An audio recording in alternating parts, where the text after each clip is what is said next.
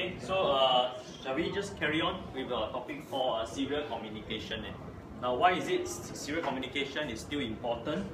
Okay, we are still using a lot. You know, in the good old days, when I think many of you probably did not use. You all use, you all nowadays, all at home, you all use broadband router and those kind of things, very advanced stuff. In the old days, when we use modem, I don't know whether you all were in that era. I mean, for me at least, we got those dial-up modem when you try to connect, then you hear this ringing sound, right? Oh, that's for your house telephone, right? Yeah, correct. The house telephone, wow, that was a long time. You want to download a file, probably you can go shower, have dinner, come back, it's still downloading. Okay, those were the days of the era, okay? So basically for serial communication, somehow it's still being used these days. There are still some stuff that are left behind and still being used for serial communication, especially for the industry. Okay, some of the communication, because it's cheap. One of the factors is that it's low cost and it's very easy to kind of use it. There are still some being used on PC and instruments. So today we're going to try on communicating with one of the instruments. There's a benchtop instrument in front of you. If you see carefully, there's a benchtop instrument, measurement instrument, and where you can measure voltage, current, ohms, and so on. Alright. So okay, so that's something that we can use LabVIEW to communicate with this instrument, which is very useful. Right, we can program it. Okay. Now, so let me start with giving this thing called the ASCII code. ASCII stands for American Standard Code of Information Interchange. Okay, you can actually Google this thing and find out. Actually, what it does is that it's basically a set of codes that is used for communication. You see nowadays there are so many equipment manufacturer, right? Even computer itself, there are so many brands, right? Okay, and then you have tablets and so on. So if every manufacturer build something that is not unique, that means PC to PC cannot talk to each other, right? Because if you build your own standard, then I build my own. Everybody is different, right? Then how do we have a proper communication? So you must have a standard, right? Everybody follows. Let's say if I want to communicate, okay, one computer to another, so I need to use this thing called a standard code called the ASCII. Okay, so for example, how to read all these characters, right? You can see all has meanings. You can see. Let's say if I want to read the character A, okay, what would I do? Okay, I would read the row, then followed by the column. So in fact, character A, if I may write it here, A is equivalent to hex 41. Okay, the reason why I put the $sign here to represent is hexadecimal. Okay, hexadecimal. You understand me? So it's 41 hex. So actually, when I communicate, if I want to transmit the character A to you, let's say I'm a PC A, you're PC B, or I'm PC 1, you're PC 2. So I talk to you, right? I want to send you this character A. I actually send you 41 hex. Okay, but you will have to take the number 41 and you refer back to this table. Oh, actually you send me the character A. Okay, you see what I mean? So that's the whole idea. So of course, another example, let's say if I want to transmit the small a characters, lowercase, uppercase different. So a lowercase a will be represented by 61, right? So it will be 61 hex. Okay, another example, a small a represented by 61. Remember the $sign just to say that it's hexadecimal, that's all. Okay, so you can see that this table is not exhaustive, it's not the whole, there's a whole list of, they are just showing you one part of it. Okay, and then there are things like end of line and carriage return and other stuff. Okay, so now in order to transmit a character, what happens is that you have to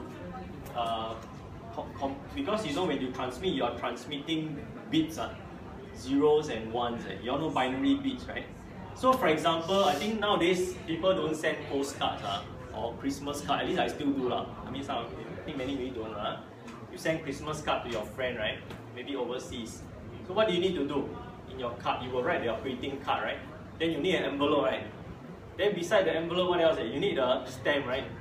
Then of course you need to put the recipient's address, where to send to. You know, the postman won't know where to send, right? So same thing, if you want to communicate, you want to transmit data, right? Okay, first thing first, besides these 8 bits, for example, your data can be 8 bits. 8-bit data. You know, 1 byte is 8 bits of 8 bits of data. So if I want to transmit a 8-bit data, I need to do something else. Like what I say, the postcard example. I need to put stamp, I need to write the person's name and so on. So now what you see is that this character, there are 8 bits, right? Now in addition to these 8 bits, okay, I need to pack it with other things like a start bit. Okay, I need to have a start bit. You know, when you transmit, I don't know what is the start, where is the data. So you need to pack in a start bit. Okay, you need to have a stop bit. Okay, and then also there's this thing called the parity bit. Parity bit is an error checking bit. Okay, for your information, maybe I'll write it here. Okay, parity bit means it's an error checking bit. Parity means it's an error checking. Okay, error checking bit. Okay, I'll explain to you later what is this parity bit.